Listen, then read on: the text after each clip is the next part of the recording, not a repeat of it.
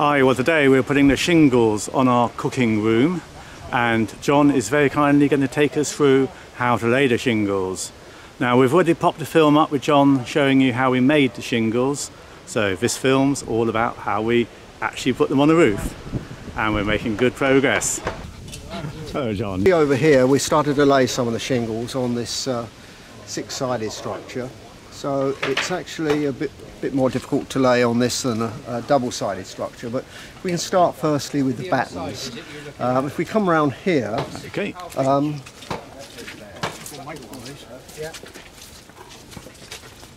can see the battens we've laid here in amongst the smoke from the fire there. These are laid at 5 inches, so 5 inches from the top edge to this edge here. They were cut on a wood miser, and the chestnut was quite green, so it did move a bit, so they're not entirely accurate. The important thing is the top edge is straight, so we get a straight line to the tile. Yeah. And the gauge of 5 inches on the 15-inch shingles gives us a third cover, or 3 cover at any one point in time. What is important is the bottom of the run of battens is that much thicker, and this one I put 3 battens on, and the reason for that is the bottom one you need to kick up. Now the bottom one is always cut shorter, as in a traditional roof tiles where you have an under-eave tile. Okay. So here's some that have been laid. These are only 9 inches from there to there, just lipped over the top of the bottom batten, and the principle behind this is that if you don't put this, what I call a kicking board, but there's loads of different names. Yeah, sure. If you don't put it in, then the next batten that goes on top of it, literally it will go like that and leave a gap.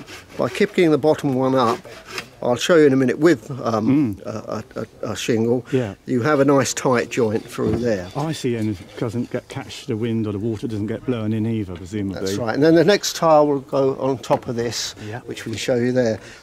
I think a good example is on the traditional two-sided roof here, that if you have a look up at this point, if the sun's not in it, you can see here's the shorter tile and there's the full tile going through. This bottom one's kicked up, yes, which keeps it tight. Yes, yes. And in fact, yeah, it does sort of close up the gaps, doesn't it, looking at it? That's right. So that's an important feature of the battens. What we'll also do with this structure, it's a little bit difficult at the top because we're working with round poles. So we will get to a certain point up and then we'll measure up to the top and get a consistent measurement to the top and then put a board around, so we then know that we'll have uniform distance between the battens and the tiles as we go up. Okay. The other important feature is a standard batten for a traditional clay or tiled roof is 1.5 inches by 3/4, i.e. 19 by 38. But here, that's based upon a distance of 400, or the old 16 inches, between rafters, and they're straight rafters. When you're dealing with round poles, you probably can't get this. It's pointless to go to the 400, so these are wider spacing. So what we've done on these battens is increase the size to 1 inch, to give them a bit more stability, particularly when you're nailing in and you don't get so much vibration. Yes, I noticed that when we were laying some, there was a bit of bounce, but it wasn't bad, even in the middle. If you had a 3/4, you'd get too much bounce on it. Okay, yeah. The other important thing is when you're actually laying the roof, it's far better that the rafters dip, because you can pack up like we've done here. Okay. Yes. If they dome, if they curve out, you have a problem because you've got a high point and you can only go over that high point. Most of these battens will flex to take the shape of the roof, so it won't be absolutely straight. It will undulate somewhat, but it's important that the main rafters on the 6 sides, if anything, curve out, but these subsidiary rafters curb in, right, because then you're filling the gaps of the low points. Otherwise you've got to cut rafters or cut battens, which weakens the structure. Yeah, so that's the main rafter there, isn't that's it? One of the 6 sides. Yeah, yes. and that's packed Yeah, that makes sense. So, Yeah, so that's interesting. the laying is the simple part. Getting the battens correct and is the more difficult part. On these first shingles here, just one nail because they could be caught with the second nail, and this is the only time you nail at the top. Some people put a secondary batten in there, but it's pointless. We've only got 2 cover at this point, but it's outside of the structure itself. So there's to be 2 cover at this point, but then from there onwards it will be three cover. And this is where also you were saying earlier about the nails. So just a top only, aren't they? To go up. The top here, but on the next shingle that's laid from this one, it goes through the same point. So that one will have 2 nails, and so on all the way up. Yeah, yeah. Okay, so that's that. In terms of finishing off the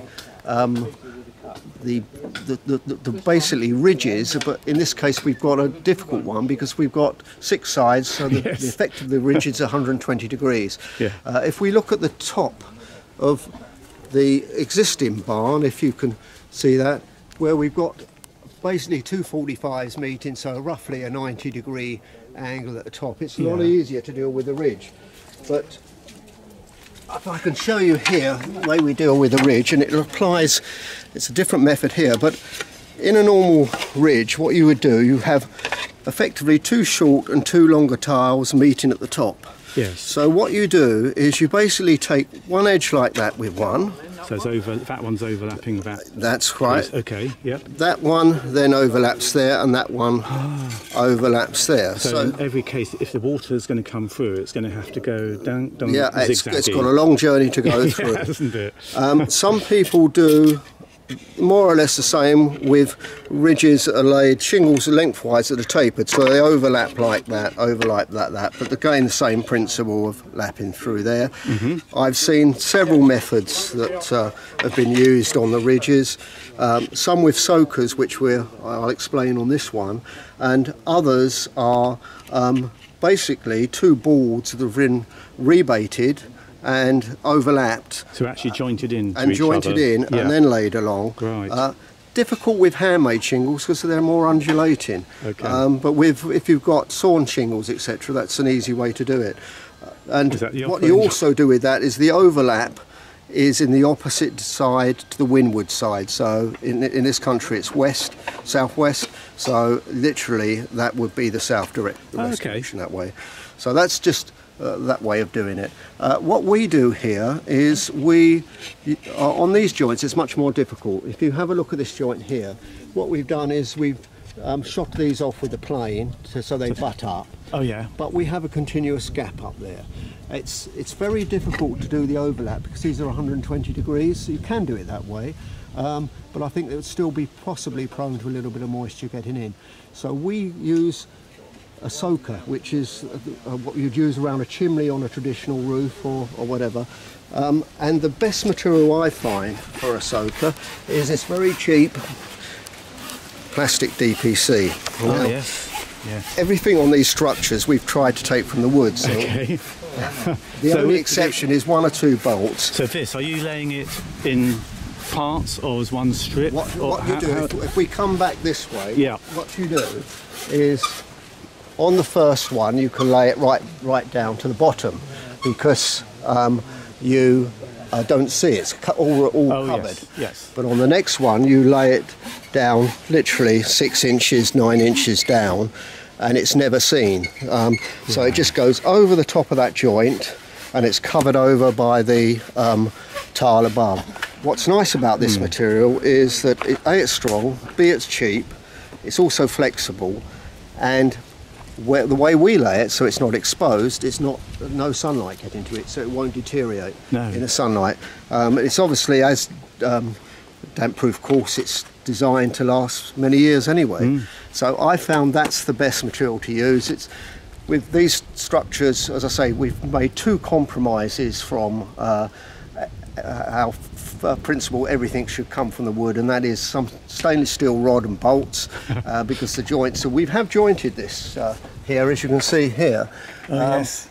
But we've just strengthened it up with the stainless Some steel. bolts up top, aren't there? Yeah, that's right. It's very difficult to joint those, and this is, after all, a cooking structure, just to give us a bit of shelter, as you can hear from the kettle. Yes, I got our fire burning. But so on these ones, if we look again on this joint here, you'll see that you can't see the DPC. It's under there. It's weathering the joint. No, you just really can't see it at all, can you? Actually, it's hidden totally. Yeah. And it makes a nice route. So if we pan out from this a little bit, you can see roughly what the shape of what the roof is going to look like. I say it's quite important that once you get about halfway up, take some measurements to the top where you're going to make sure you space your battens evenly from there up. Otherwise, with these round pole structures, you can't get it 100% in terms of the angles and everything else. So it's just a few check measurements like that, because what does show is if you don't get an equal number of tiles on, it stares you in the face every time. And the very top piece, is that actually going to be a hole for the smoke to come out, or is there another slam That's there? basically a hole which we're going to put a cowl on top. Those rafters will be trimmed. As I say, a board will go round it, so a fairly sizable hole, but then on top of that a cowl, which we will probably have a weight to one side, so the default position of it will be open. And then on the other side we'll run a wire down to one of the posts where we can wind in the wire to close it, and it'll open. So we've got to work that out. So up there somewhere we're going to have to put a joint of some sort, or a pivot that it can pivot on. But the idea is a closable cowl. Oh, lovely. Okay, now we get on in just a second to actually lay in some of the shingles. Okay, Harry, the first thing is to these under eaves. Basically, put the tile down, see where it rocks. If you see it's rocking that way, not rocking that way. Also, what I like to do is feel which way the grain's going, and it is running down this way. So that's very clever. That's to stop the water getting in the grain, basically. Yeah, it's it makes a small difference, but not a massive one. It's, as I say, it sits better there. Yeah. These nails have been blunted on the end. Okay. And we're right in the centre of a joist here, so between joists, so it is going to bounce about a bit. As you see, now you can pre-drill these. We just got too much bounce on that. Yeah. Solid it with my hand at it. There we are. So well done. Probably be wise to pre-drill these right in the centre. Okay. I know I was having that trouble actually around the corner, so you're not alone. Now, well, that one sits better on that way. Yep. And again, we've got the joist right there. Here we're a bit nearer the joists, so what you'll see here. It's a bit more solid, isn't it? It goes straight in. Yeah, well done. Great. So hence you can see why we need the thicker battens. Yes, yeah, it illustrates it very well actually. Yeah. Right, this one we've got to cut to size. Okay.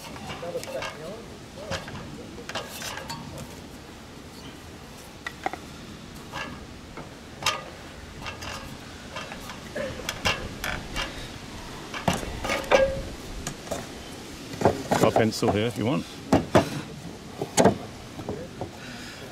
Right, the way I like to cut them to size is we just trim with an axe. You see we're okay at that end. We just need a bit trim in here. Yeah. Just down this little side here, if the pencil works. Sorry, it's one of these funny propellers. There we go. So we're literally trimming this side here. Yeah. Down through here. And I'll do that with the axe. Great, so okay. Take your pencil. Cheers. This line I can see where I need to trim again with the side axe. And down like so.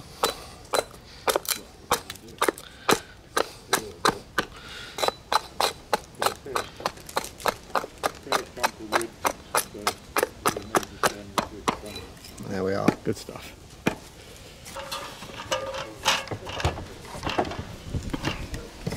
Does it fit? Perfect. There we are. It fits there. Well done. Keep it in line. Again, we're going to get some bounce on this. I'll try and hold it as well if I can. Well, I don't think that's going to make a lot of difference, frankly. the important thing is, because we have blunted the ends, it's not splitting out. Yeah. And again, this is a little bit nearer there. The other one was right in the centre. So that's going down. Great. So there's your first under eave. So we now start the next layer. Okay.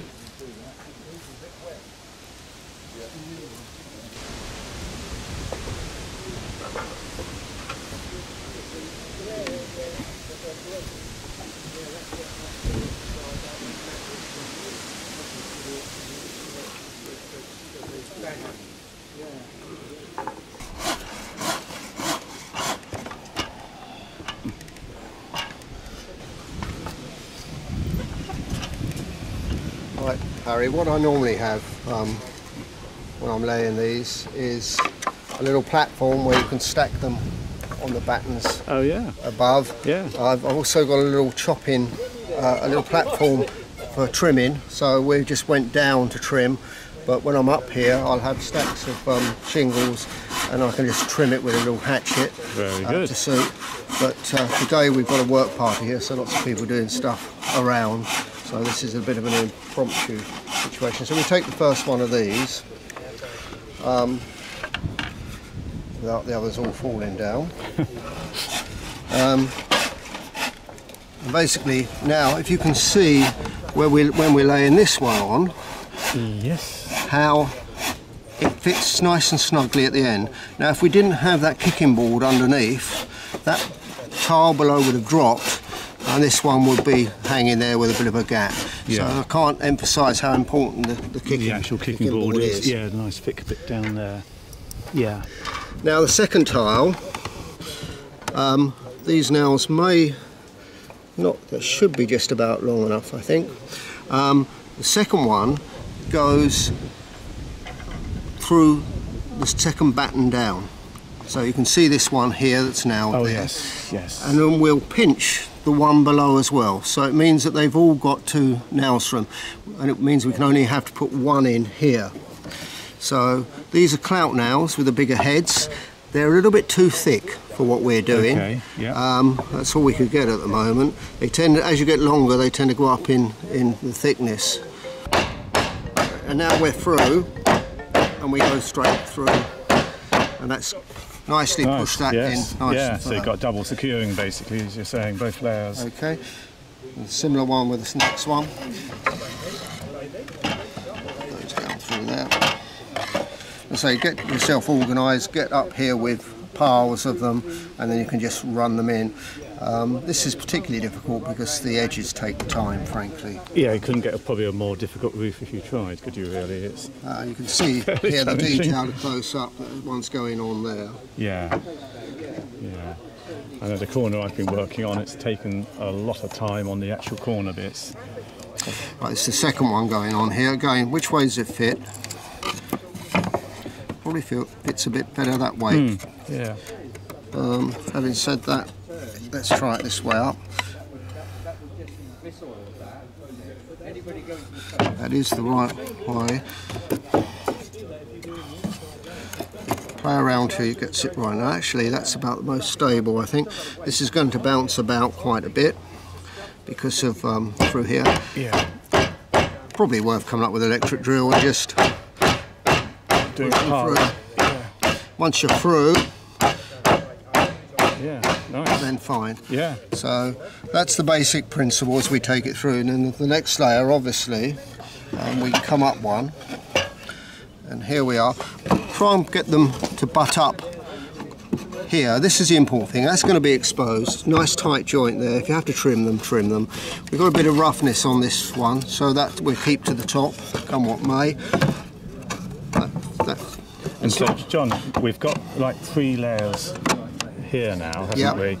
Here we've got the 2 layers, but is that how it remains? That's how it remains, yes. Because that's oversal in the building. Yeah. You could have put an extra batten in and had another layer there. Far.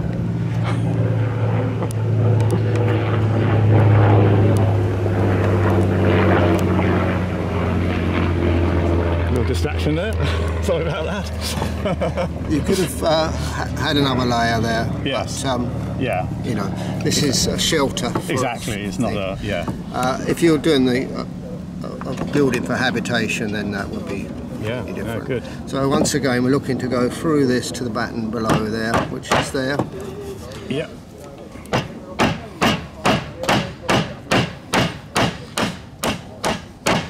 Good.